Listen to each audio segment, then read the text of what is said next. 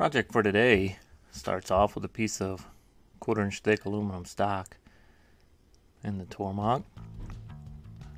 What we're making here is air filter base and cap to mount to a Weber DCOE. The reason I'm making one instead of buying one is because I couldn't find the filter for that particular carburetor that was shallow enough to fit where I needed to go. So I had to buy a filter for I think it was a DGV series, which was only 1 3/4 inches thick, and I've only got 2 inches of clearance.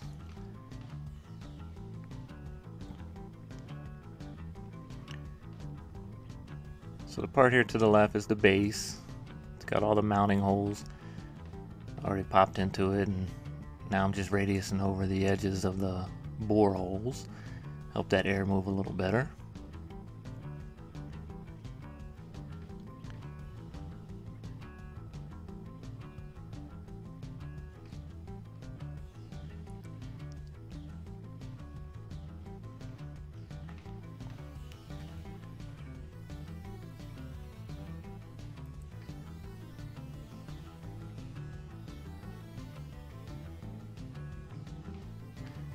Then this part here to the right is the lid, I guess I'll call it. And I could have left it just plain, but I figured it was already in the machine and the tool was loaded. Might as well put a little decorative element to it. It's completely unnecessary, but why not?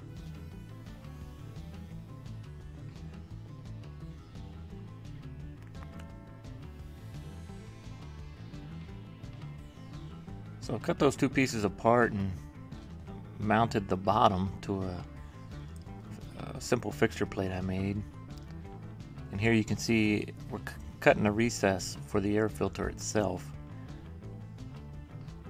and also the perimeter, just roughing it out.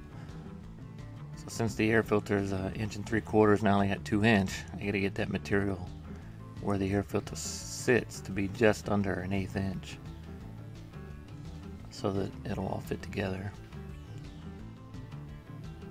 It also gives a place for the air filter to locate into.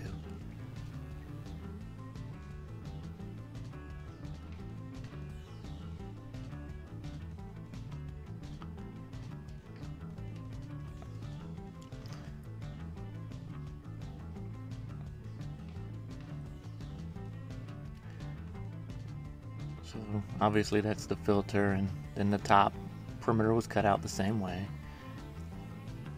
So let's go ahead and get it mounted. Didn't take long to realize that these studs coming out were a little too short, so I actually had to recess those mounting holes.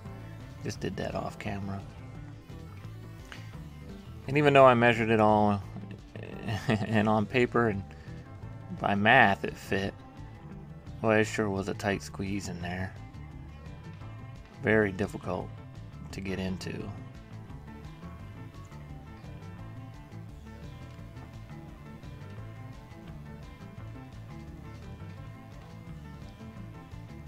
So one thing I didn't think about is with these studs, you can keep tightening it until you crush the air filter.